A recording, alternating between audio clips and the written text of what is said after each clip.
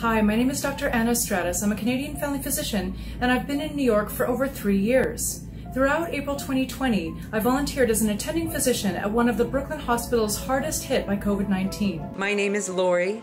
I am currently uninsured due to a job loss. I had the option to extend my coverage. The monthly payment was more than my car payment. Hi, my name is Sydney. I'm 26 years old and I was diagnosed with COVID-19 on April 8th, 2020. I've had symptoms since April 6th, making today day 102. I am Dr. Susan Rogers and I prescribe Medicare for all.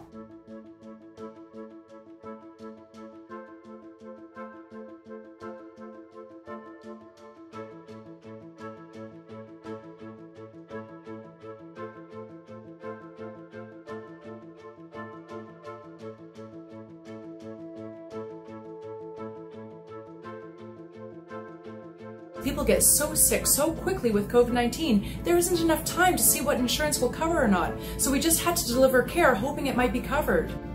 I'm scared that many patients I served, if they were lucky enough to survive COVID-19, may have got huge hospital bills afterward.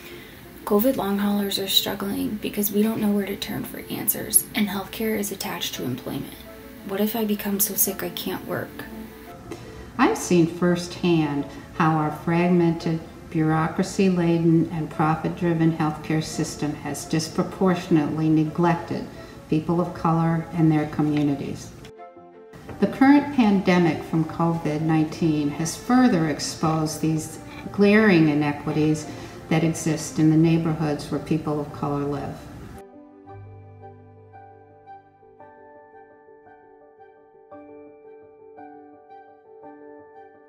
And I do not understand why in America we don't recognize health care for all as a simple human right.